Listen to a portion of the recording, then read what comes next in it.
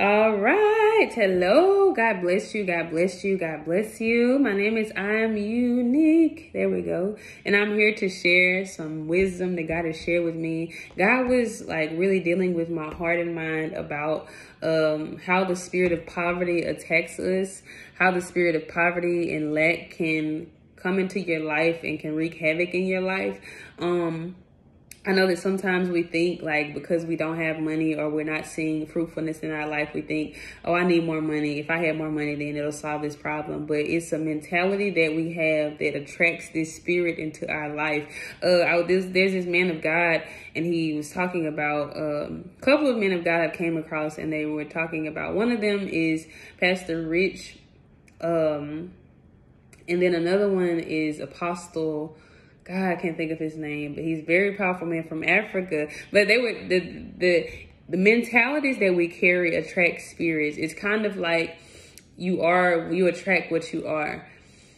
And Pastor Rich, First Love Church in Orlando, Florida, he talks about how when you get deliverance, when you get free from these different spirits, these different demons that are inside of you, when they come out of you, if you don't renew your mind by the word of God, if you don't read and build your mindset up, then these spirits are literally going to come back into I wouldn't say they will, but you're more vulnerable for these spirits to come back into your life because you're making your mind is like a habitat for them. It's kind of like you make people feel welcome. You're making somebody feel welcome, like at your house. Like if I want roaches to come in my house, then, or ants or something, rats, then all I have to do is not take care of my house. Have crumbs and crap all throughout the floor, and it's going to attract those rodents because I'm inviting them in by how my house is kept. You know what I'm saying? So anyway, the spirit of poverty and lack, how it operates. I have had my battle with this, still in it, still learning, of course, but I just want to share something that God has shared with me that is really blessing me right now. And it's just unlocking my mind right now. It's just breaking me free. The Lord took me to John chapter 6, from verse 1 to 14 or so. It's a story where Jesus fed 5,000 men with 2 fish and 5 loaves of bread, right? 2 fish and 5 loaves of bread. Now, these are 5,000 grown men. It says men, so I'm assuming they're grown, right? You think, men, they have very strong appetites. They like to eat, right? And so, of course, to the human mind, looking at 5 loaves of bread and 2 fish, we would naturally think that this is not enough. This is a lot of people, little food. That's a mentality that we may have, just naturally speaking, just being real. But Jesus said, the Bible says in John chapter 6, in verse 11, it says, Jesus took the loaves, and when he had given thanks, he distributed it to the disciples, and the disciples to them that were set down, and likewise of the fish as much as they would. And verse 12 says, when they were filled, he said unto the disciples, gather up the fragments that remain, so that nothing be lost. In verse 13, therefore they gathered them together and filled the 12 baskets with the fragments of the 5 barley loaves, which remained over and above unto them that had eaten. So basically what's happened is Jesus gave thanks for this food, and they served it to the 5,000. Him and his homies, him and the disciples, him and his crew served what they had, the 5 loaves and 2 fish, to the men, and they even had food left over. So a miracle took place here, because once again, naturally speaking, you probably wouldn't be feeding 5,000 hungry men with this food.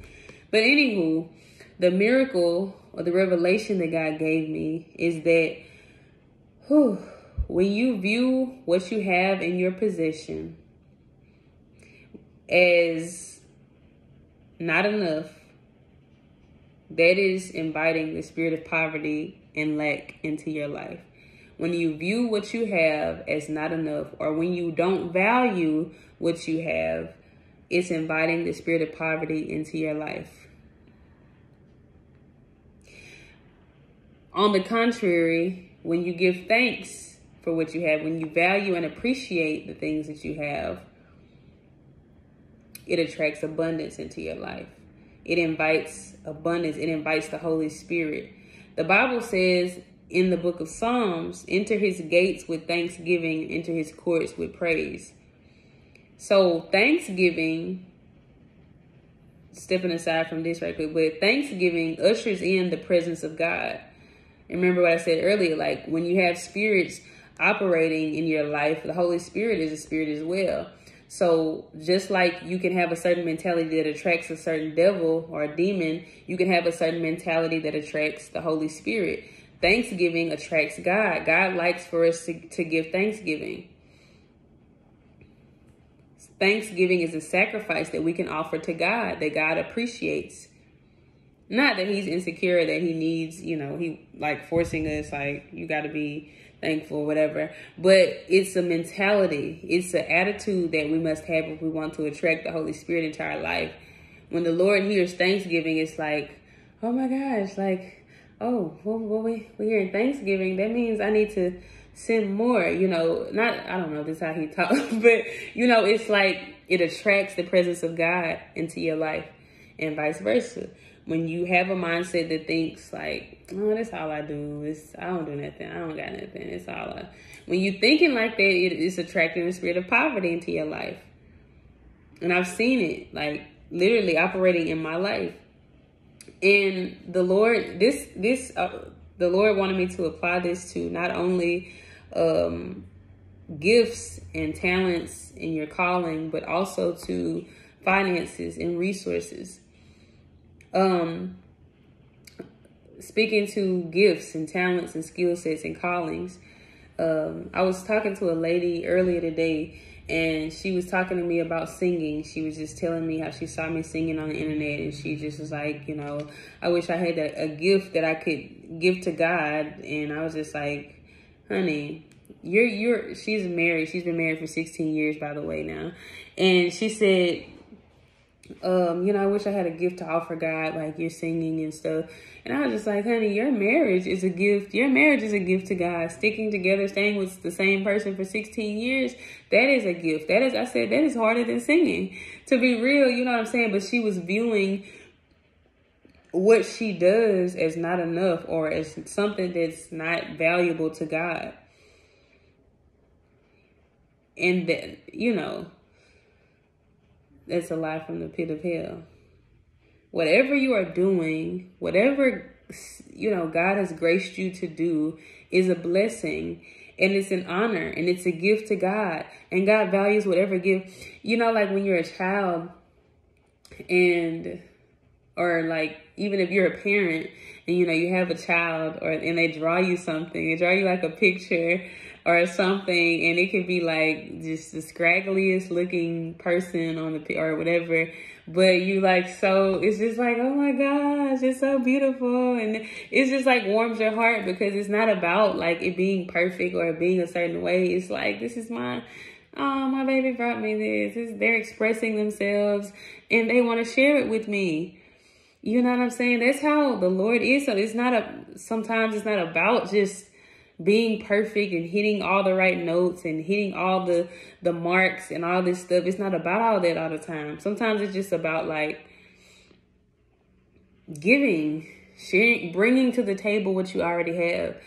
Because if you don't value, oh my gosh, I hate this, man. But if you don't value what you already have, if you don't value the qualities that God has blessed you with, if you don't value your attributes, your characteristics, your gifts, your talents, your skills, your resources, if you don't value what you have, then you will never use it.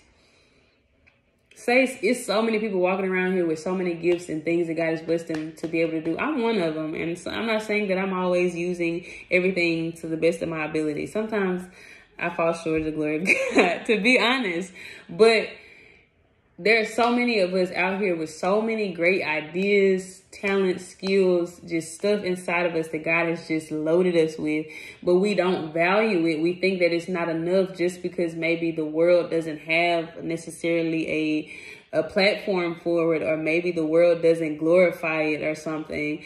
And so we just hold back because we don't think that it's valuable, because the enemy has caused us to believe that what we have isn't valuable when that's not true. That's one of the biggest threats that I see the enemy has and uses against the body of Christ. Not just, and it could be men or women, but I would say especially women. Women struggle with their worth because women, this is another subject, but women, we love affirmation. Men do too, but women, we love to be called beautiful. We love to be, you know what I'm saying, praised, and not like praised like God, but we like to be admired. That's why we dress up. That's why we do our nails and get eyelashes. And I don't do that, but that's why we do these types of things. Wear certain clothes, dress a certain way, because we want to be viewed and received as beautiful. We want to be admired, and so the enemy can play on that by causing us to feel like we're not beautiful, or causing us to feel like we're not valuable, or causing us to place all of our value in our looks. So if we don't look a certain way, then we're not valuable, right? As a woman, anyway, your value should not be in how you look. You should take pride in how you carry yourself and how you look.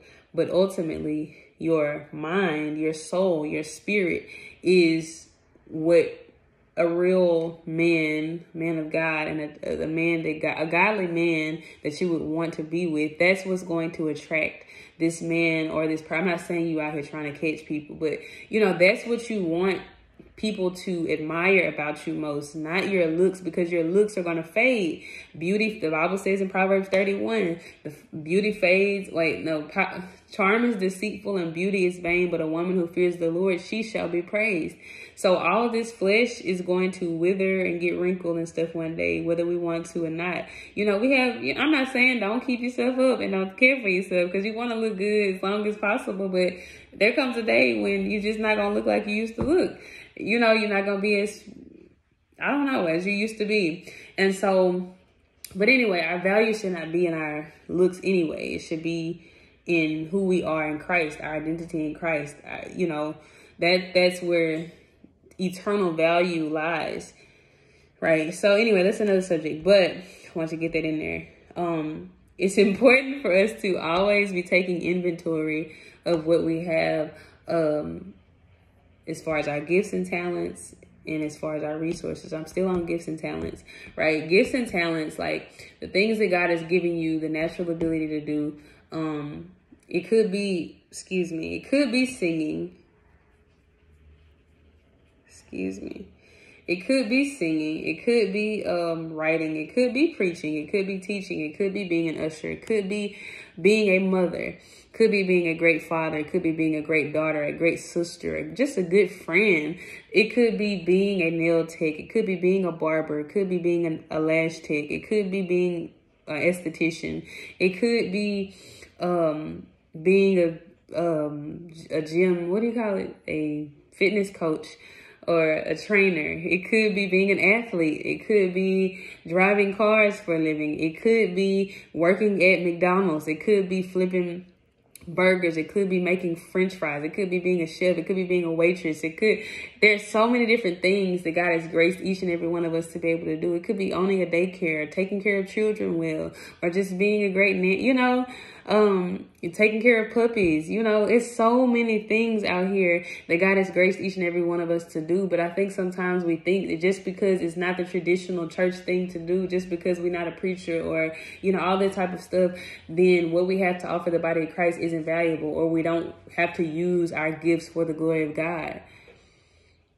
Or we don't need, what I'm saying? We can downplay our gifts and talents if it's not a certain way, if it's not fitting within a certain construct of a society or church that we grew up in. Because when we don't value what we have, it changes the way that we do what we do. Say, for instance, I'm I got all these wonderful poems. I'm a poet. I'm a speaker, which is true. But if I think, if I'm constantly thinking, oh my God, my poems are not enough, this is just basic. And I wrestle with this still. But, you know, if I'm thinking, oh my gosh, it's just a poem. It's just a poem that God gave me. It's just, you know, it's just nothing much, nothing crazy. It's not all that. It's just a poem. It's just a poetry book. Like, it's literally just here. Like, you can look at it if you want. Like, see how that's an attitude? And, like, who would want to support, who would want to listen to you or support you if that's your attitude you're carrying around with you? It's like repelling, like business, or it's repelling attention, it's repelling support, it's repelling resources, it's repelling success. Like, you don't want to carry that attitude with what you do. You could be working at McDonald's. Yeah, I just work at McDonald's. All I do is sweep the floor. All I do is clean up the lobby. I'm not saying, you know, if that's not what you want to do long term, that's cool too, but don't let it affect your attitude. Whatever you're doing, do as unto the Lord. You need to find something about what you're doing to be grateful about, so that their poverty mentality don't sit in. Well, I'm cleaning up this restaurant. I know one day I want to have my own restaurant. So right now I'm learning the ins and outs of how to, you know, how to keep the restaurant clean. I'm learning how, you know, how to sit up in the morning and how to close at night. I'm learning how to, you know, I'm learning different skills. I'm learning how to talk to people. You know, you have to find value in what you're doing so that you can have an attitude of gratitude, a mentality of gratitude. As far as qualities you have, I was listening to a sermon by Pastor Sarah Jakes Roberts, and I cannot remember the name of it, but it was some weeks ago, and she was just talking about how one of the metaphors she made, she was like, if you don't think that you're a wife, if you don't think that you can be a wife, or if you don't think that you can be a husband, if you don't think that you can own a business, if you don't think that you can do something, then of course you're not going to be able to do it, because as a man thinketh in his heart, so is he. So if you're always thinking this way, thinking there's no way in the world I can be a billionaire. There's no way in the world that my family's going to get saved. There's no way in the world that I can write this book.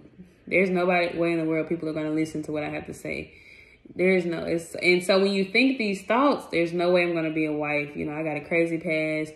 I used to be ratchet. It was hard for me to be fair. There's no way I'm going to be a husband, because I used to be with all these women and, you know, all this.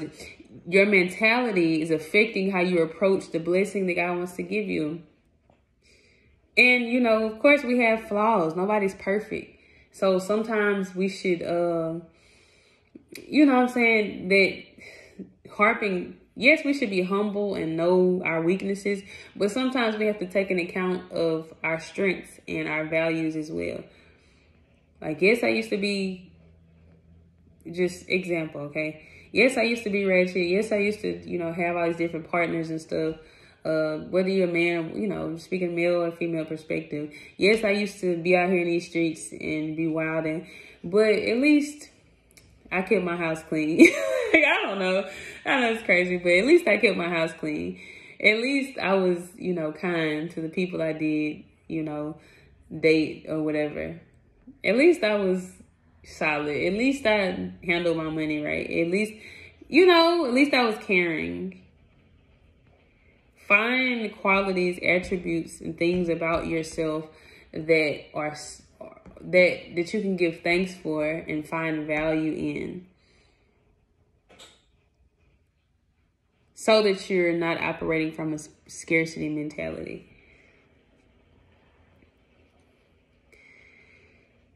Speaking to, I could really go in on it.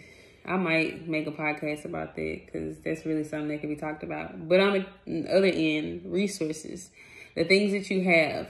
One of my favorite videos that I've watched by Dr. Miles Monroe, the late and great Dr. Miles Monroe. He talked about this lady who lost her job, and she had kids, and she didn't know how she was going to feed her kids. She got her last check. She was like, I don't know what I'm going to do. She was crying, losing her mind. And Dr. Miles Monroe was like, don't panic. Like, do you have a stove in your house? She was like, yeah. And the lady was like, Oh my gosh. Yes, I do. He was like, how often do you use your stove? And she was like, probably once a week. And he was like, you have a whole stove in your house that you're not, you 6 days a week, you're not using the stove. Long story short, he inspired this woman to go bake some cookies and take the cookies to her job where she worked. And gosh, this is so good. Bake some cookies, take the cookies to the job, and give them out for free. She did that. Next thing you know, these people wanted more cookies from this woman that she made. Next thing you know, she kept getting orders and orders and orders. She had to keep making cookies. Next thing you know, this woman got some time down the line, this woman got a whole company. One of the biggest companies in her area, making cookies. Because of that abundance mentality. When the spirit of poverty attacks you, it causes you to become fearful. It causes you to look at the limitations instead of the opportunities. It causes you to lock in and focus in on what you do not have. It causes you to, it's like it corners you. It's like I don't even know how to describe it, but it doesn't feel good because I've been there. I've been in the corner. I've literally been like with a headache, like crying, frustrated, angry, confused. It has attacked me before. So I'm knowing how it operates. But to keep that mug off of you, give thanks. Because it's not a game. Like, the devil comes to steal, kill, and destroy. Like, in any way, shape, or form, he wants to steal your hope. He wants to steal your joy. He wants to steal your peace. He wants to steal your confidence. He wants to steal your esteem. Whatever he can do to destroy you, he's going to do it from the inside out. He may not come and try to, like, hit you by a car, but he will come from the inside. He wants to do an inside work. That's how people, some people may end up committing suicide because they can go around throughout the whole day looking fine, looking okay, but next thing you know, they commit suicide because the enemy is doing a work in their mind. It's a mind. It's the inward work that he does, their mind and emotions. He does things to our soul to try to torment us. Make us feel like we're not enough. Make us feel like there's no point in us being alive. Make us feel like there's no point and purpose to our life. So to repel that spirit of poverty, give thanks for what you have. Give thanks for the people around you. Give thanks for, find things to give thanks, to rejoice in the Lord. The Bible says in the book of Phillipians, rejoice in the Lord. And again, I say always rejoice. Always rejoice in the Lord. Find things to be thankful for. My testimony is on this page earlier, like maybe a month or more, some time ago, some weeks, a month maybe. I made a testimony about sleeping out of my car into having a home, like a place to live and lay my head now, having a whole job with income. Like, God has blessed me abundantly, you all. And so this is just the beginning, and this is just a part of the testimony, but it was not, it didn't feel good to not, it felt like I didn't have it. It didn't feel good, but I had to keep trusting God. I had to keep my hope. I couldn't let the enemy steal my hope. I took some L's. I cried. I hated it. I was uncomfortable. I was hopeless sometimes, but I kept going. I pressed toward the mark. I didn't give up. I didn't just lay there and die. I had to fight back. I had to literally fight with the word of God. I had scriptures that I would read, the promises of God that I would read to myself and that I would quote. I was steadily, you can't let your faith and your hope die. You can't let your spirit die. No matter what you go through, even if it's not like poverty or something, whatever it is, you can't let your spirit man die. You can't let yourself become hopeless. You can't let your joy become depleted. You can't let your faith come out of God and into even your own abilities or other people. You have to keep your spiritual hygiene up. Check in with yourself, and be for real. What am I thinking? How am I thinking most of the day? How am I, it's crazy. We can get on autopilot. We can just get in such a routine and be so used to just going about our day that we don't take time to really check in and think, how am I thinking? Like, I have to do it so many times. I need to do it more, but I have to do it because I'll literally be, before I know, I'll be sitting there with a whole like attitude, and I'll be frowned up and just looking like crazy because I've allowed those thoughts to settle in and get comfortable in my mind. Under attack and not even aware. That's why the Bible says to keep your lamp burning. Like, you have to be aware. You have to remain conscious. Don't let your mind take over you and take you into this sunken place. Glory to God. If you get there, the Lord can bring you up out of there. He's brought me up out of there many times. But anywho, speaking to resources, be thankful for the resources that you have. Practice Thanksgiving. When you receive money, you give thanks. Thank you, Lord. I got a check. I got income. Whatever, from whatever means. Thank you. Somebody tipped me. Thank you, Lord. Oh my gosh. Thank you. Like, and you honor God with it by paying your tithes. 10% of whatever you earn should go to the house of God. Should go to God. And then you save, or 10%, this is what I was taught. You pay God 10%, you save 10%, pay your bills, and you live off the rest. And so that breaks the spirit of poverty off of your life. Yeah.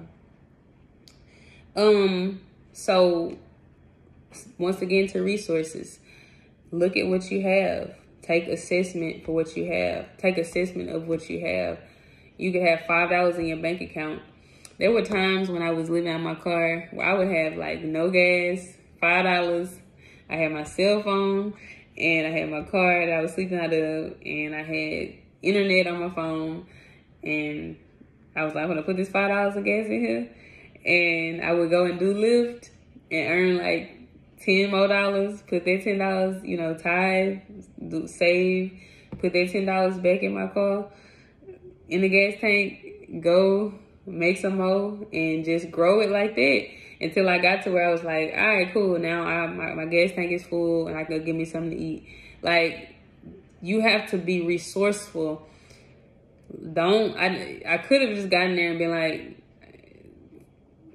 all I got is $5, man. I'm gonna just go buy me a meal and call it a night. But something got to shift in you from being a consumer and a person who don't have enough to a person who's like, I can make something happen with this. Like, it's a mentality. And I'm telling you, man, like, God, you may be a whole entrepreneur and don't even know it. Another subject.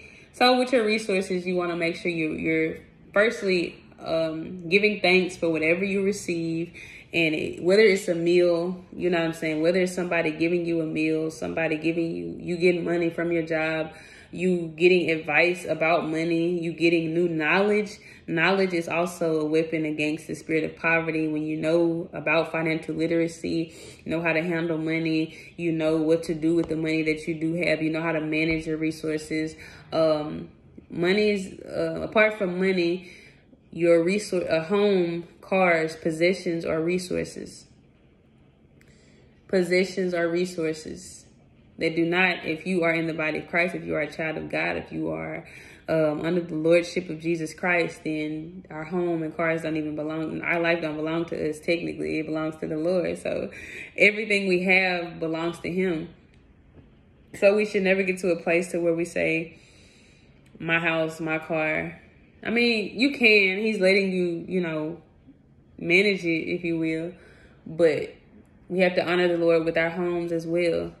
There may be a time, be generous. Generosity breaks the spirit of poverty off of your life. Because when you're not being generous, you're operating from that mentality. I don't have enough to give. I ain't got nothing. I can't help nobody. It's like you're identifying with lack and not enough. But when you're generous, you're breaking that cycle. You're breaking that spirit of poverty off of you by saying, I have more than enough.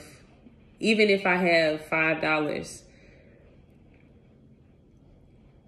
and somebody who's homeless or something asks me for some money, I can give you $5 because I know that my God shall supply all of my needs according to His riches and glory in Christ Jesus. That's a promise. Like, you're able to operate from that place, not because of what you currently have, but because of who God is. And so I feel the Holy Ghost. So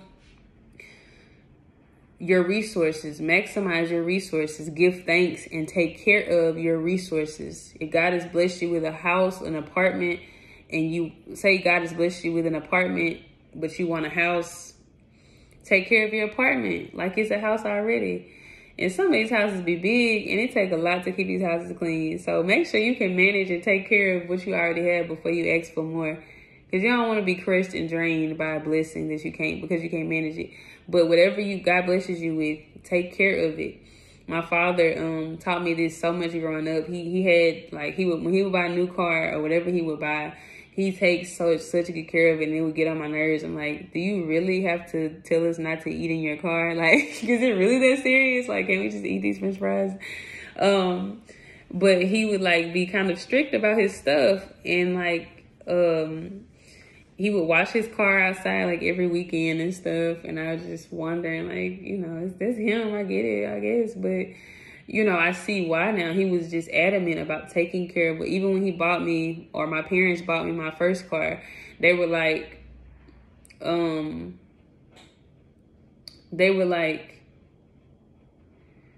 excuse me. My parents bought me my first car.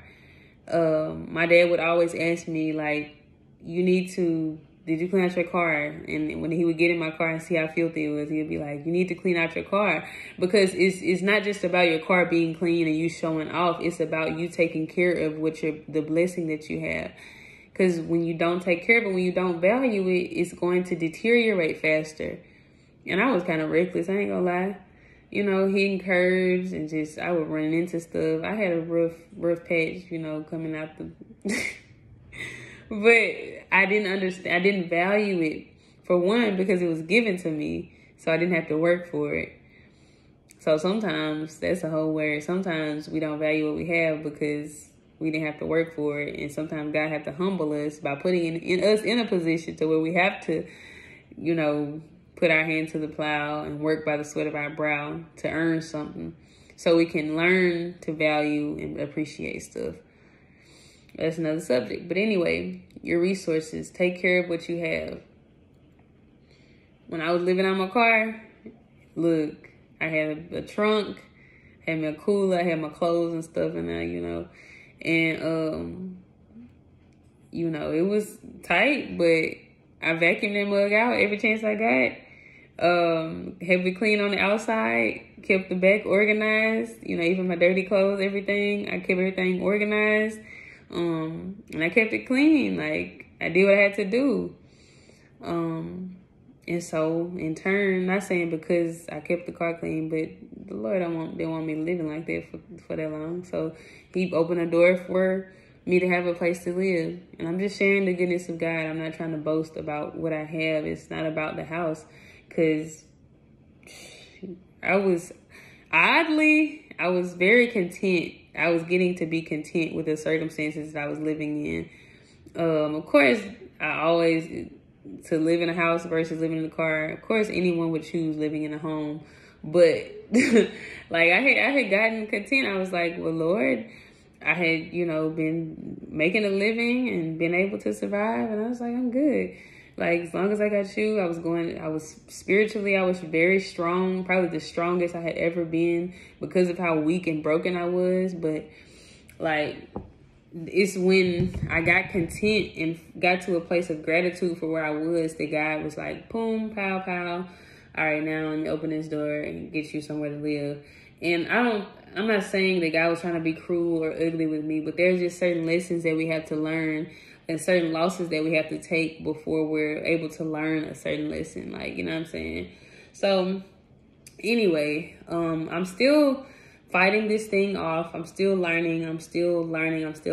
Oh, pay your bills on time. The pastor, Rich at First Love Church, Orlando, Florida, awesome man of God. He was talking yesterday about paying your bills on time. That is literally sin. When we owe people money, whether it's house note, car note, insurance, anything, any loans we have, not paying people back, not paying loans off is sin.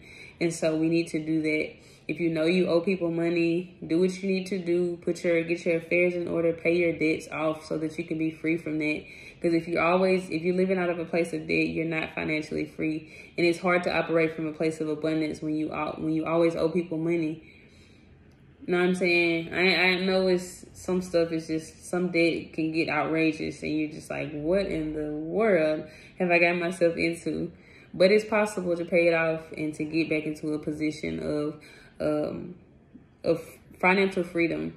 And what's his Dave Ramsey? He's a man. He had gotten to I guess kind of hit a plateau financially. He ended up having to file for bankruptcy. Like, he had a lot of debt. He had a house, and he just ended up in a just terrible financial position because of all the debt he had. And so his testimony is powerful. You can look him up, and he has books and resources and stuff now to help people get out of debt and to become financially free. And so, yeah, that's that. Pay your bills. Don't get into any debt without getting advice from a financial advisor. Get a financial advisor or have somebody in your ear, or follow, listen to a podcast, listen to YouTubers who have financial literacy. Don't do this stuff by yourself if you don't know what you're doing. And I know a lot of us, we weren't raised, especially people of, I'm not gonna make the generalization, but just some of us just weren't raised in households where finances was just talked about and explained. It was just kind of you living, you're doing what you're doing. We got food, we got a house, we good, just live, boom, boom, pow. It wasn't just, really talked about much. But anyway, so if you just don't know, you just don't know, and there's no shame. Just get the resources and get the help that you need.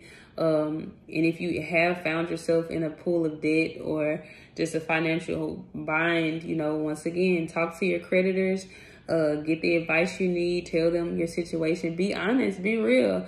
I ain't able to pay this. I can pay you a little bit. I can pay this much, see if you can get a payment plan, but don't just let it go into default. Take care of your business. I'm telling y'all what I know. If you have speeding tickets, whatever kind of bills from your car or whatever, take care of that stuff so it does not, it's going to affect you. You can't just ignore it. It's not going to go away. And once again, it takes humility. You might have to sit back. You may have to not do fun things for a certain amount, or you may have to find free things to do for entertainment for some time. You may have to cut back on buying clothes. You may have to eat a certain type of way. You know what I'm saying? You might have to have a caveman diet or do what you have to do. You may have to get a side hustle. But whatever you do, don't just sit there and allow that spirit of poverty to attack you and dominate and oppress you. Continue using your gifts, continue operating in your purpose, continue reading, getting knowledge, continue praying. That's the most important thing you can do as it pertains to anything. Pray. The Bible says to pray about everything. Don't be anxious for nothing, but in everything, by prayer and supplication, make your request known to God. Pray to the Father. Lord, look, this is where I'm at. He knows everything before we even ask him anyway. But get in the Word. Learn what God says about money. Learn that God is your provider.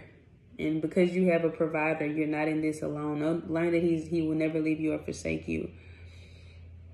You know what I'm saying? Learn that align yourself with God's word. Align yourself with who you are in Christ. He says we are the lender and not a borrower. We are chosen. We are royal priesthood. When you know who you are in Christ, everything else in life stems from that.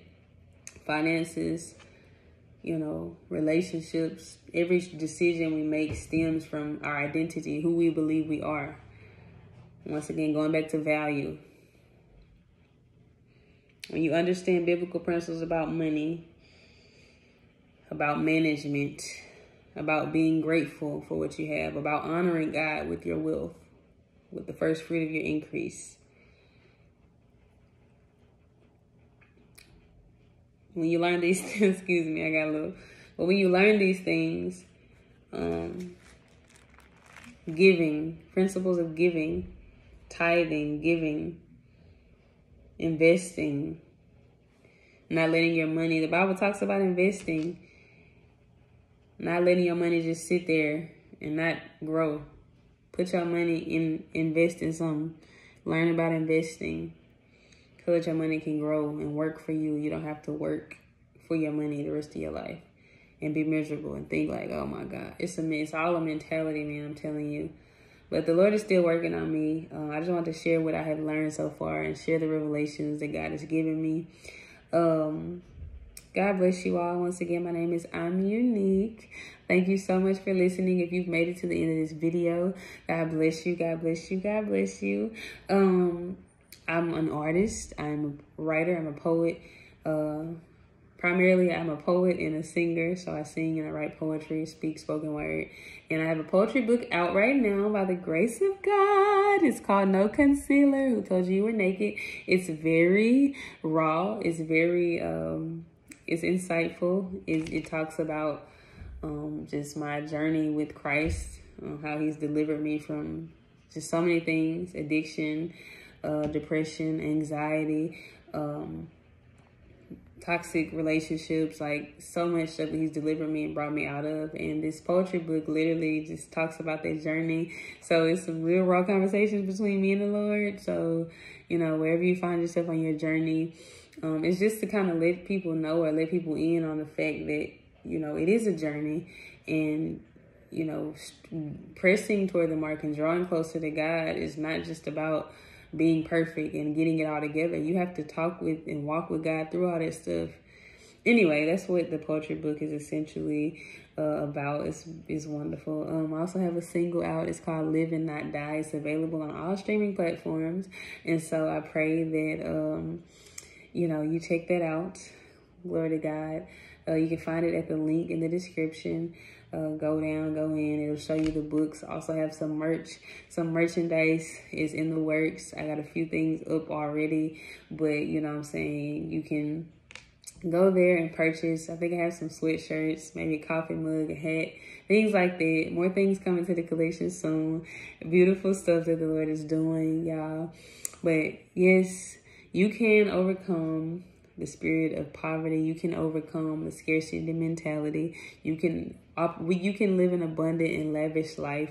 And I know that you can. That is your birthright. That is what God has created you. How God has created you to live. He did not create you to live, to work your whole life and to pay bills. You know, that's a conditioning that, depending on your upbringing and education, that's how some of us were conditioned. But it's not how we were created by the Master, by the Creator of the universe, to live. All right. So God bless you all. Take care until next time.